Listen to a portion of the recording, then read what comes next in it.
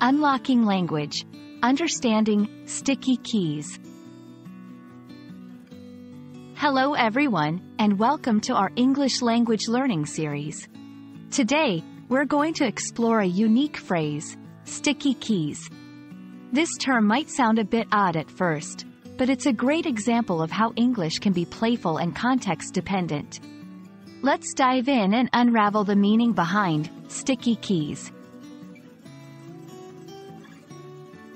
Sticky keys can be understood in a literal sense.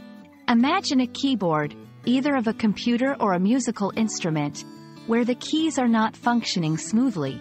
They're sticking. This literal interpretation is straightforward. Keys are the buttons you press, and sticky means they're adhering and not moving freely. In a metaphorical sense, sticky keys can describe situations where things are not progressing smoothly. It's like saying there are obstacles or delays in a process. For example, our project has some sticky keys to fix, implies there are issues that need addressing for smooth progress. In the world of computing, sticky keys has a specific technical meaning. It's a feature in many computer operating systems that allows users to press keyboard shortcuts one key at a time instead of simultaneously.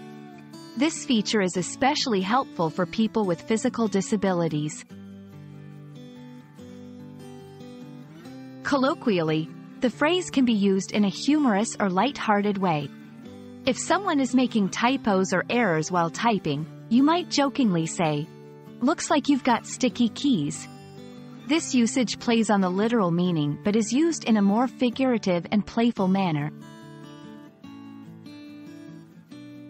And that wraps up our exploration of the phrase, sticky keys. Whether it's a literal, metaphorical, technical, or colloquial use, this phrase shows the versatility and colorfulness of the English language. Thanks for joining, and I hope this video has been helpful and enlightening.